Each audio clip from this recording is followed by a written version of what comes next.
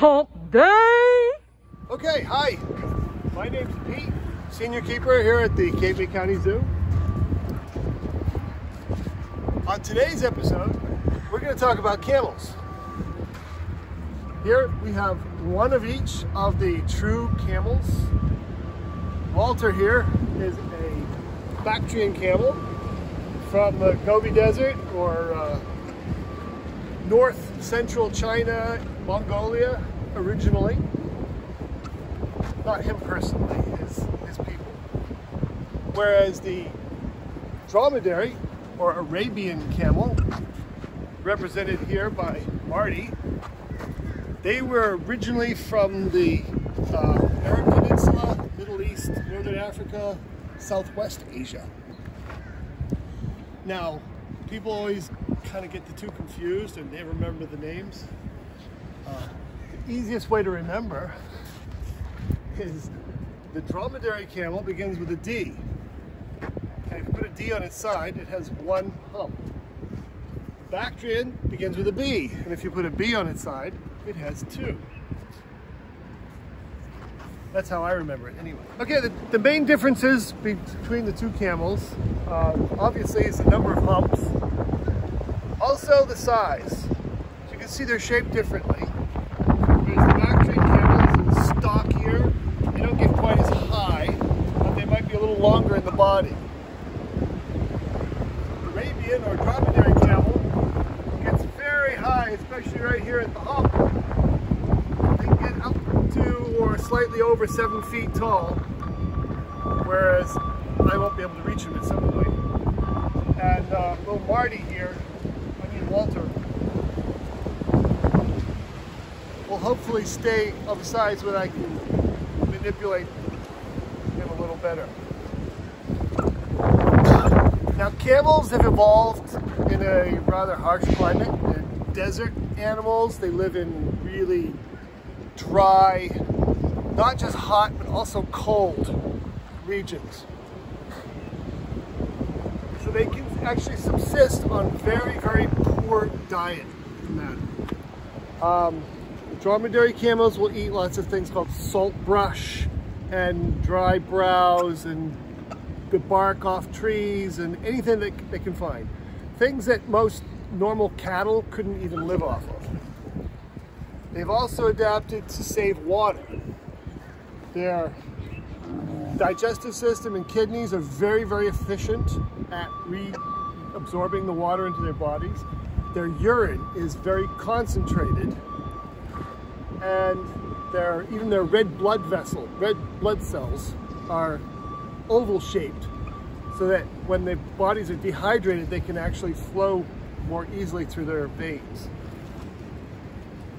Some of the other cool things is you see the big bony ridge over the eyes actually helps protect them from the sun. Their nostrils can be closed to protect them from high winds and sand. They have partially prehensile lips, so they can use them like little fingers to pull out the succulent pieces of leaves and thing in amongst the thorns and dry brush and branches of the things they're eating. Now, camels are ruminants, similar to regular cattle, deer, and other animals like that. That means they have multi-chambered stomachs. So they'll eat their food the first time. They'll chew whatever plants they can find, chew them up a little bit, swallow them. They'll go down into their first stomach, which is a big fermentation vat. So that bubbles and the bacteria work on that for a little bit. Then they cough it back up into their mouths and chew it a second time. This is called chewing the cud. I heard cows do that. Once that's chewed up a second time, they'll swallow it and then it gets digested just like we digest our food. Now, you can also see that how hairy these guys are at the moment. This is their winter coat.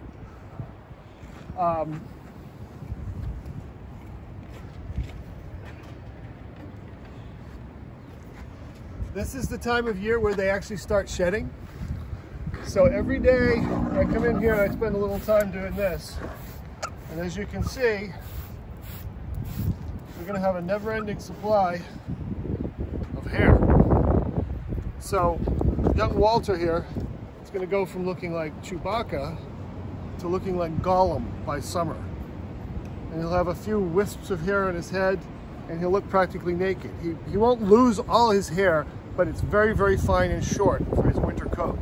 So this obviously lightens it up a little bit, makes it a little cooler to exist in the sun in the summer.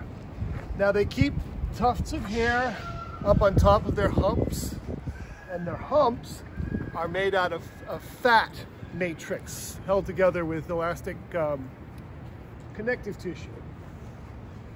Having these big fatty furry humps on top of their backs, not only can they metabolize that in times of famine or no water, but it also insulates them from the heat from the sun.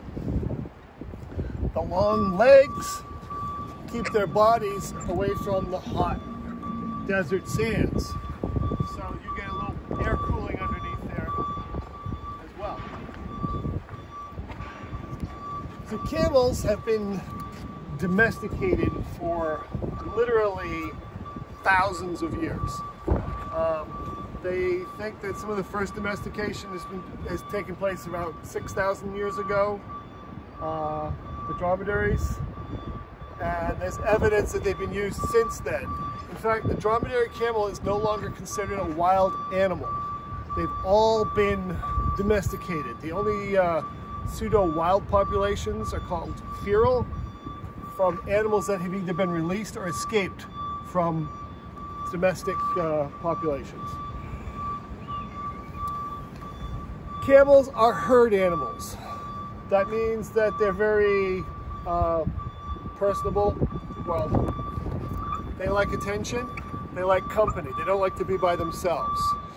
So they spend a lot of time touching each other, nosing each other, smelling each other. So it's, it's always good to have more than one animal together to keep them occupied. Now the thing with camels is they are working animals. They need to be occupied. Otherwise, all they want to do is eat and get fat. So unfortunately, the only job our camels have is to kind of look good to the public and entertain us. So we try to find them things to do. We give them lots of browse to nibble on. They have a salt lick and a hay feeder over there. We can't give them lots of toys because they tend to be kind of destructive and it makes them aggressive, which is not a good thing. But I do work with them a lot. We take them for walks. We train them to follow along.